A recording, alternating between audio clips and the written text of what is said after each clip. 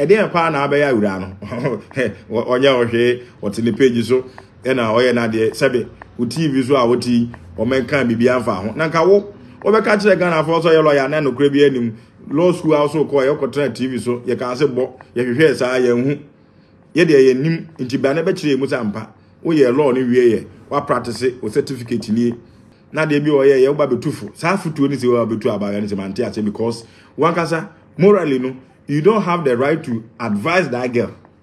And then ma about your social media no so nyina wo ye bi no ye bi pen so.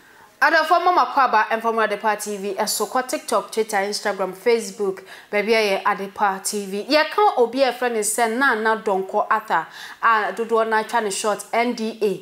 Na adofo samami ono ya de owo America brochimemu a ono no wadi nka ababonten aba bekirem se brofo ade brofo no eja school no wankwa nduru baby anti no ono wonte. Ne de a onim ene se twi e na cheso de eye adwuma ewo eye abrochimemu ho. Na adofo eye Ghana no say event bi ba be koso ewo eye America ho anase outside the krobia so a na se wo de kodan NDA se on promote ma odi na social media no so aya no waje ho afa esa se event kro no de ko hye nsa dia na obe promote na chese TikTok eye Facebook be bia NDA be promote eye event no e de amount na no na NDA ebe kasa e de fan sem bia eye fameye e kan ye ehun wa bro ko pie mu ewo TV3 na eno na fameye nkasa okano echemu se Ghana ha no manyumtofo no omkopie mu ewa amano ne so omkọ akọ show bi ana bibisa Ghana fo na nkasa na ewo ho no emba dwumadie no ase asade no emwa ewo eno na NDA be kiremu se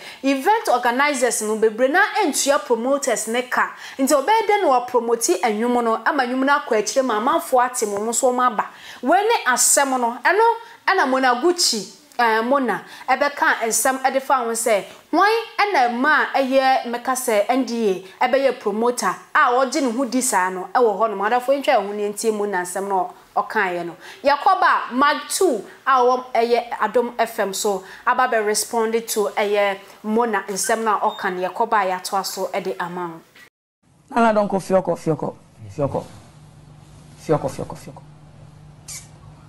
wo event no wo Naana Donkor no artist ben waiting me hosti ewo America da Naana Donkor ata who made you an event organizer in the United States of America? Who even know you are not even an event organizer? Who made you a promoter in America? Naana Donkor.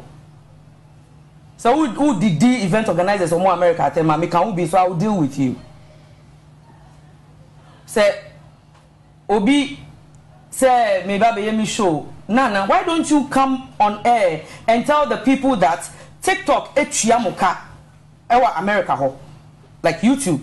So tell them say when they bring the big artists to America, you go there and ask to interview them to get a content so you'll be paid you will be paid by YouTube or TikTok. Who made you an event promoter in America? When did you even come into the event world? Why? Listen, you see, perception are more Ghanaians no, are more abrochiri no, more mutrim no. That is the main reason why we cannot push our artists to the international platform. And also after this video na Mona eye no Naana Donkor de no wedi nkan na or refer to eye nsema family kwa tina TV3 so ekan ye no na no ana Mike2 awo eye Adom FM aba be kan nsem ede afa eye nsem so Mona ekan ewo ho no mo chese ansa na obi be ye promoter no ye nye sure say eye organization bi na tete or promoters na ye wi ya mo ma pon mo ho say na wo kwa bonten wo ye promoter there be entisa Facebook ya social media so ya eno ane se wanya wo credit no waba wo so ye promoter the more na wo so adwuma no na chese nkofo unya edom awo hono mo ene wakeka na adwen so de akire Mona se bribi atwam ya wa ha na obeka se wo ye hook up wo ye se adwuma se ye hu ya nse wo te Kantanka TV so a wo ye show nti na a surprise Ghana fo nyina se den na obi a o te se ni nipa su ate se ni ama ne kwan so nko ye adwuma o kantanka adofo ene ne archives nso de eye Mike2 abobi ewo ho ne enko tiemra ansa ne we komamenka o se tap send esi wo Europe Canada US o send ska e de abaga na wo de famumu account anasa bank account Zpay Netherlands o de ideal payment for sikasem efafa of my Play Store anasa App Store na download the tap send app no o download we bebusa so promo code and one so be Adepa TV e de show Adepa TV show we wo Europe ye be €5 so Canada anasa US nso be $10 UK £5 into cost no use tap send app no fe di dwuma nyina e ho for my yenko na ne yenko tie ensama Mike2 dia ba yakoba yato aso e de amount. If somebody calls herself a promoter, what is your beef? And then how say Wabase or US and also a promoter. According to her, she stayed in US for a number of years. And also Whatsap page in also for a number of times or years promoting people's song or programs or events. Now also when did she become a promoter? No? I don't pursue a promoter. You have association also the department and no register now. Sometimes let us deal with the issue without ebi awfo say sebio ade ne wabufu dodo washi dodo say oh you promote nti obeka account so you are going to deal with her yene na ga be nana say wade ne ho no so you promoter na promoting nkofo nyom na osusu say wa obetumi aba wono a kire say US one one of the people or influence and nkofo mamo ye show eco shows. Hona yaso bebisa okwan be na afa so influence and utie ne kasa wo ma background or ma a bit of statistics to show say event we or ka hono promote yenti and crofo say buy or so promote to the extent that offer event organizers no class e kosen in ticket ye to yento ya so okay ene ma me koso a me nhemukina. It is one of the ways she wants to do her things. Only a how be anyone because Mona Gucci be catch say we a lawyer. E wo bra na say answer me crowd kan na woni me ho hwe. Me kai say some time ago mo bisa ho asem wo OKFM or NIT FM or Peace FM we can despite media. E ho wontimi anya asem ya kan me wo network na release ano. Enti what I was saying was that me na me wo Christian Ajefrem Pon show so Onua FM. Na me was so as a guest or a panel member. And now also as a guest where you were being interviewed at that time by a Christian. You said a lot of things. O catch there say what dey why a person kwa be say 12 say hwan ene uba bia bi wo ho wakosu akuma no nyina akra no say wa piese your life Emma o kire hook up nsema wo ye nyina o kire wo ho. Enti some of us no kwatra radio so TV so e wo kantanka no we are even surprised say obi a wo kire niam a o ye sei morally no eni yen emfa eni e culture ne mfa obetimi aye ne ope fine but wo be cheche sanema we nyina ka kire say wo de wa bono ho ba bia o tattoo ba bia wo ye hookups o kire at that time I was at the studio at that time. And I was a panel member. Some of us were even surprised for you to have been on a national television. Afraid all of a sudden, Obia who say we a hookup person, one hour kind in Pukra, you been a kind, 1 hour kind on the show at that time. Now me were Christian shows. So you can go for the tip. You know, say you said this on Christian show at that time. And I'm in Woho. Eche, and near ma, oh yeah, hookups, oh yeah, Nisika, oh Jum, Emma Christian Bissau said. Footballers no cry na ya ogibia na waka kire say at that time na waka kire say oh lawyer e wo US announced that onsema waka e we nyina Ghana for say do ho acho na Donkor ade a wo kan wo kire so promote and of course we see her promoting other stuff on her page. In those you are going to deal with her, no, how are you going to deal with her? Do you have, if you call yourself a promoter, more association be also joining before the person gets into the promotion field and sign automatic promoter. It is not done like that. We'll be out on the page. We'll be out on the internet and so and what so and odi nibia. Now for Oba be kasa bebre, I say you are going to deal with her, that be no be a promoter, US hono. That and abaya ba say ye bo Oba be ya no. I don't have information about that. Abaya ba akasa na no say Naana Mona Gucci ye bo fi US ne ba if you want to win ko bio. Asema waka to so.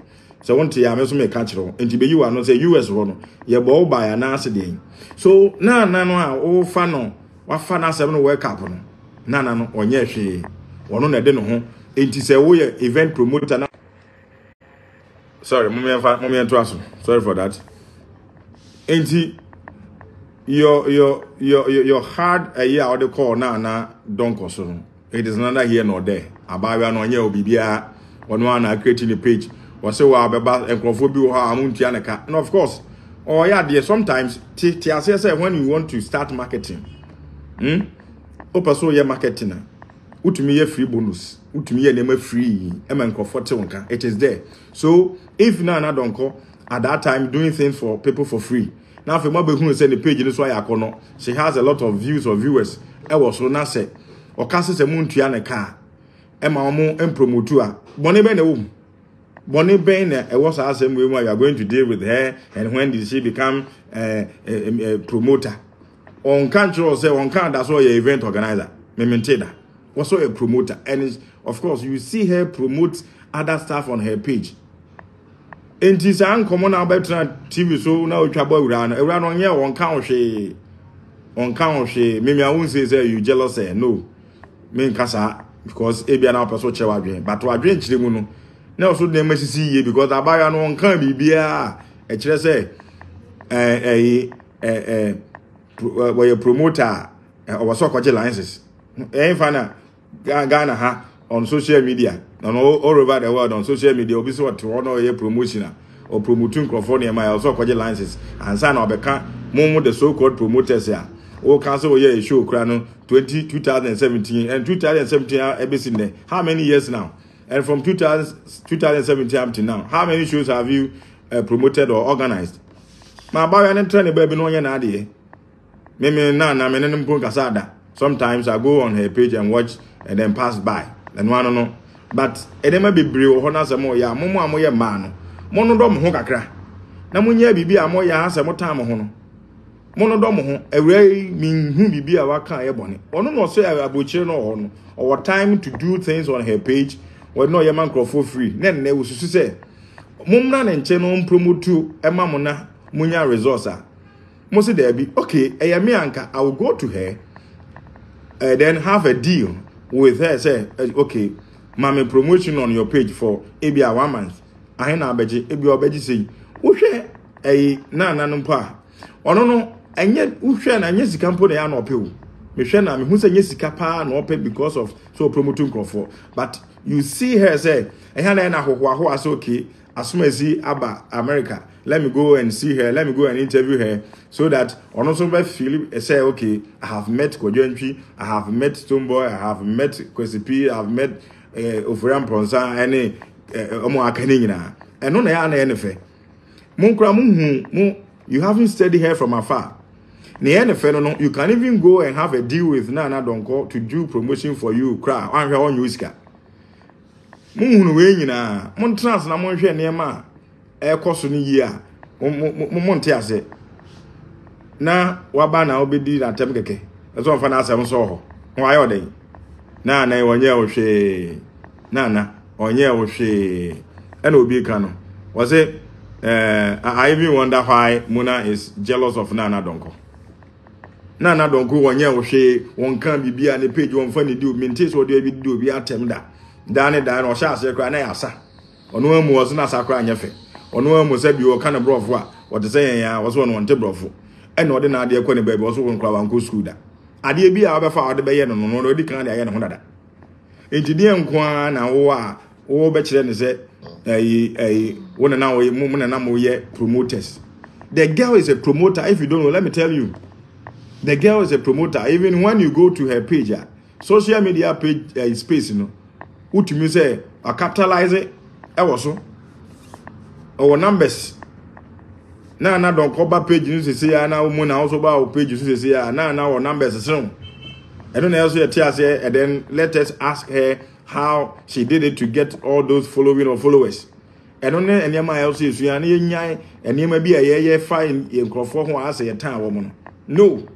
Me who banner say, oh, my statistics, and I say, oh, my knowledge is a bet say, okay, Nana, okay, so now promoting Crawford, I say, now say they are fine. But don't just come and then put in some sand beer and found as over 2 million egum because Naana Donkor into no Ubekokemi.